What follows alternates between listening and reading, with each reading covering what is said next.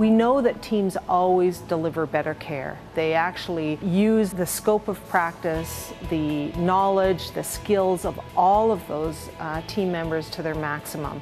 And so when we moved here, we created a very different service model where we were going to be collaborating with the team.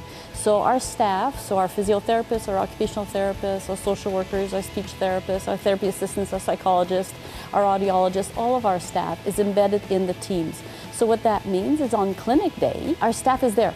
So they work as a team to ensure that the patient is receiving the care from the most appropriate provider or team of providers based on their needs. So what we've done is we've assigned people to units. So not only to the clinics, but to the inpatient unit. We've had the opportunity to say, Unit 66, this is your team.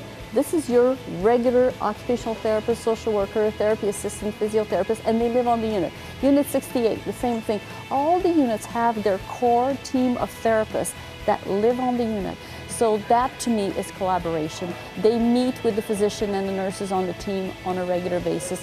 They create a plan for that patient, whether they're inpatients or outpatient. It's a team plan on how to meet the patient's needs. So it may be daily, it may be a couple of times a week that portions of that team will have a discussion with that family on a more regular basis, and they will see the interaction and the discussion between those team members and allow that patient to understand a little bit what each of those team members contributes to their care.